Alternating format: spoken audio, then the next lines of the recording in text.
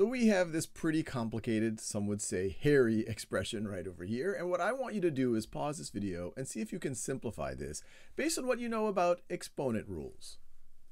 All right, now let's do this together. There's many ways you could approach this, but what my brain wants to do is first try to simplify this part right over here.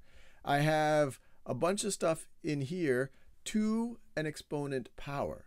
And one way to think about that, if I have, let's say, a times b to the, let's call it c power, this is the same thing as a to the c times b to the c power. So we could do that with this part right over here. And actually, let me just simplify this so I don't have to keep rewriting things. So this can be rewritten as 5m, or let me be careful, this is going to be 5 squared times m to the negative 1/3 squared times n squared, which is the same thing as 25. Now, if I raise something to an exponent and then raise that to an exponent, so there's another exponent property here. If I have a to the b and then I raise that to the c, then I multiply the exponents. This is equal to a to the b times c power. So here we would multiply these exponents. So it's 25m. 2 times negative 1/3 is negative 2/3. And then, of course, we have this n squared right over here. So actually, let me just rewrite everything so we don't lose too much track. So we have 75, I wrote m, 75 m to the 1/3 n to the negative 7.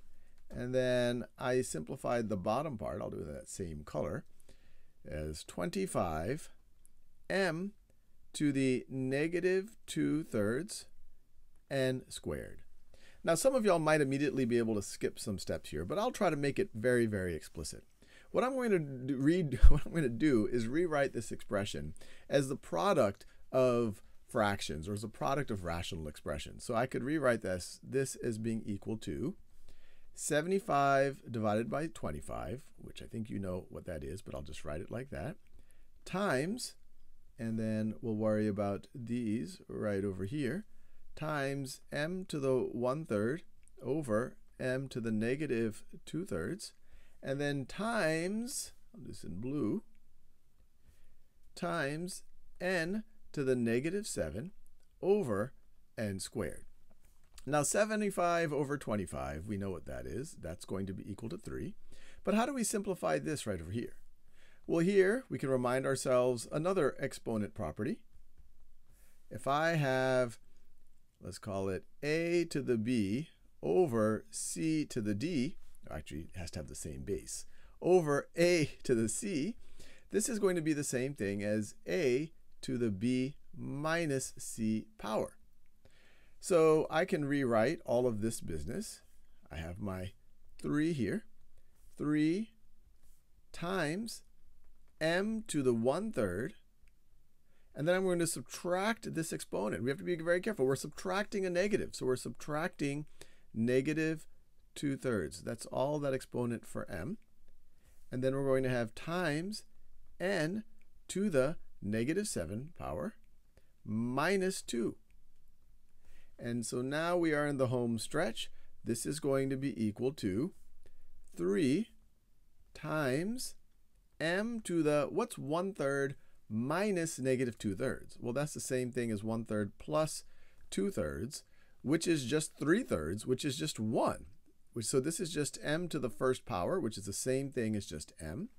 And then that is going to be times negative 7 minus 2, that is negative 9. So times n to the negative 9th power. And we are done. And that is strangely satisfying to take something that hairy and make it, I guess, less hairy. Now, some folks might not like having a negative 9 exponent here. They might want only positive exponents. So you could actually rewrite this, and we could debate whether it's actually simpler or less simple. But we also know the exponent properties, that if I have a to the negative n, that is the same thing as 1 over a to the n. So based on that, I could also rewrite this as 3, let me do it in the same color as that 3, as 3 times m, and then instead of saying times n to the negative 9, we could say that is over that is over n to the 9th. So that's another way to rewrite that expression.